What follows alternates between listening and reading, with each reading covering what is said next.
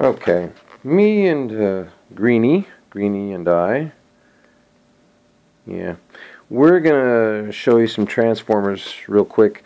This is all the light is messing things up. This is all the output transformers that I have lying around. I used to have a couple more, but I took those to the States. And I can tell you what I know about them.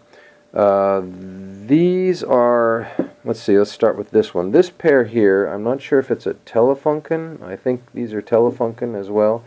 And I'm lucky enough to have a pair of these. Came off a big amplifier. And by looking very closely on it, I was able to see that it says that it is 5.2 kilo ohms over 3.9 ohms. So those two should be pretty useful. I have two smaller Telefunken, and I think I could see the watts on these as well. I think it said 30 watts. I'm not 100% sure about that. I don't know about the size ratio. I'll have to look at it again. But, and now I wrote some things on there, but that's actually just testing resistance, not impedance. From what I can see on it, I don't know if this is normal, but it says that this one is up to 30 watts and that it's 12 kilo ohms over 4 ohms. 12 kilo ohms over 4 ohms. These are a little smaller than these other larger Telefunkens here. Then I have these two Russian ones, which are absolutely brand new, or they've been sitting somewhere. And I was told that these were originally for old television sets and old projectors or something. They're in fine condition, and I can't rightly tell 100% the ratings. What I can see, what I think it says, is that it is 3,000. Well, it says 3,000 over 91.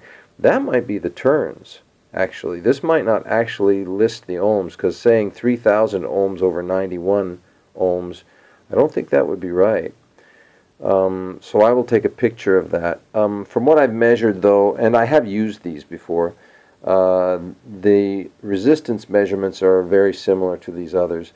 I have actually powered up these two, and these two. I have tested them on this amplifier here, which uses a PCL 86, and sounds really great. This is my best sounding one. And in there is another small Philips amplifier, or transformer, that I obviously can't show you because it's in that little protection thing. Those are, and then there's these two here as well. These also might be TV transformers, I'm not sure. And I don't know, I can't see any writing that tells me specifically how much they are. But again, their resistance is similar to these others. It's a little higher. The resistance in the input is, or the smaller winding, I should say, is 7 ohms, and then 620 ohms on the larger, which would indicate to me that it should work for a tube amplifier, but I don't know the exact ratings. There is a number on the bottom. It says 9WN67610.1, so I might look that up and see if that can tell me anything more.